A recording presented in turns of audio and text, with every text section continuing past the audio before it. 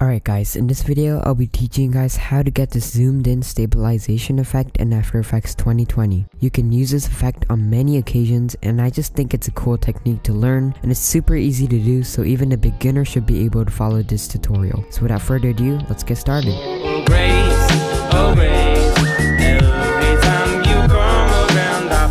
Alrighty, so once you open up After Effects, obviously create a new composition, name it anything you would like. I'll be naming it tutorial. Now go ahead and copy down my settings: 1920 by 1080, 60 FPS, 10 seconds of duration, and any background color of your choice. Now click OK, and then we have our brand new composition right here. Now I already have my clip dragged into my composition folder right here. Now I can just drag it in right here. But if you don't have it, just go ahead and open up your file explorer or download any clip you would like and drag it onto your timeline right here. Now once you do that, make sure your clip is your complete composition size, because my one is 4K. My original clip is 4K, so I need to scale it down so it's like matching my actual composition size. Now I'm just gonna right click this, click transform and fit to comp, and then like the whole clip will fit to the composition size. Alright, so now what we're gonna do is choose where of our clips we want to take out and we want to use. So go ahead and move your time indicator to where you want to start your whole motion tracking thing. So you just want to like move your clip, and then I want to start here because I want to like make this car like attached to the stabilization effect. So I'm gonna start around here. Now you want to press you want to go to that indicator, you want to move your time indicator just like that, and then move it right here. And then what you want to do is press Ctrl Shift D, and then it will just automatically cut the clip. And you want to press this clip, like the one you want to get rid of, and then press delete. Now you can move it around by dragging it, and what you can do is while dragging the actual clip, you can press Shift on your keyboard and it will automatically pin your clip to like this 0 seconds. So I'll show you how to do it. You want to drag it, and while pressing Shift, oh boom, automatically clip it onto 0 seconds. Now what you want to do is basically choose your end of the clip, where you want the clip to end. So just go ahead and look around where your car ends, or any clip. Obviously it doesn't have to be a car. Alright, so I think this is pretty good because this is the car I want to follow. So I'm actually just going to be using like around 5 seconds. And you can use page down, you can use the page down key and the page up key to move around frame by frame. Now again, if you want to cut it, select the clip layer, Ctrl Shift D, and then you can cut the clip. Now press delete, and boom. Now that you got your clip, we're actually gonna start using the effect onto this clip. Alright, so what we're gonna do first is you want to open your tracker panel onto your composition. So how you do that, you ask? Basically you want to go to Window, and then go to Tracker right here. Now this little panel should show up once you click that, and then what you want to do is select your clip, and D should show up. And what you want to do is basically click Stabilize Motion. Now this little track point will show up, and look, it will look confusing at first, but it will be super easy once you actually get like how it works and stuff. So this is what you call a track point.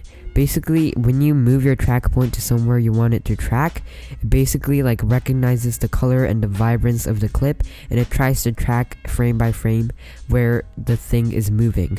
So basically you want to do this. You just want to drag your track point onto your car, and basically what you want to do is you want to select this part, not the plus icon, not the like the box. You want to press like the inside of the box, and you want to move it around. So while pressing Alt, you just want to zoom out, scroll wheel, and then you want to move it like that, So you want to move it. Oh, so basically you can do this by pressing spacebar, and then you can drag around your composition.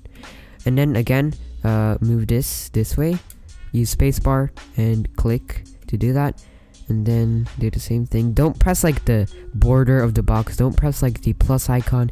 You want to press like this part of the box, this part, and then it will move. Alright, so do that and just put it onto the car. So I'm gonna do it on the very middle of the car, and I'm gonna do this, and I'm gonna do this. This should be pretty good. Now what you want to do, so I'm just gonna give a quick disclaimer.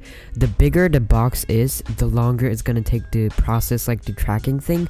So you want to make it like a good tracking, like radius, but you don't want to make it too big so that it will take literally forever. So if you want to go back to your original like zooming out position, you just want to click this button and then hit fit. Now it will go back to your preview. Now, so while you have this selected, what you want to do is go to your tracker panel again and then click also I have a few things to say. Make sure you select position checked, and then make sure track type is stabilized, current tracker 1, motion source is clip, or like the clip name of the source name of the clip. So if it's like clip 203, clip 203, you get it. Now you just want to scroll down and then click edit target. Make sure this is your clip and then click OK, and then you want to go to options and then make sure you copy down these settings.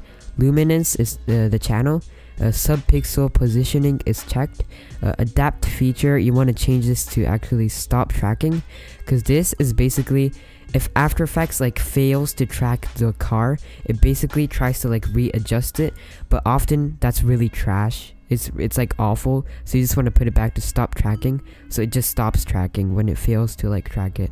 Now just go ahead and click OK, and you want to scroll down and you want to click this play button, and then it'll start tracking the car or your object, obviously. So I'll be back when the tracking is done. Alrighty, so we're back and our tracker have successfully tracked our car, and what you want to do is to not click out or not to do anything, but basically you want to go to the tracker panel and you want to click apply right here. Just scroll down if you don't see it, just scroll down and then click apply. And then just make sure this apply dimensions is on X and Y and click OK. Alright, so I know it's gonna look very weird at first. Your composition clip is like in a weird position and it's just really weird. So what you want to do is go back to 0 seconds of your clip, and then it's gonna be looking like this. Now basically what you want to do is click S on the keyboard while selecting the clip, and you want to zoom in to your object, and if you want to move it, obviously just drag it like this, and you want to zoom into your object which you want to zoom it onto. So I'm going to be doing this, and let's say I want it to be right here, and go ahead and preview your finished product. Look at that.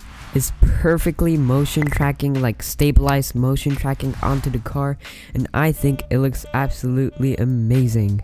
You just want to zoom in, play around if you want to like have different, like I don't know, have different positions and stuff, but you can just zoom into it.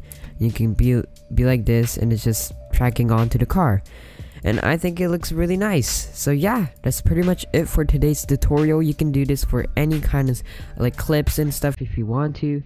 I think it looks really good. Now make sure to subscribe and like the video if you enjoyed it, and I'll catch you guys in the next one. Bye.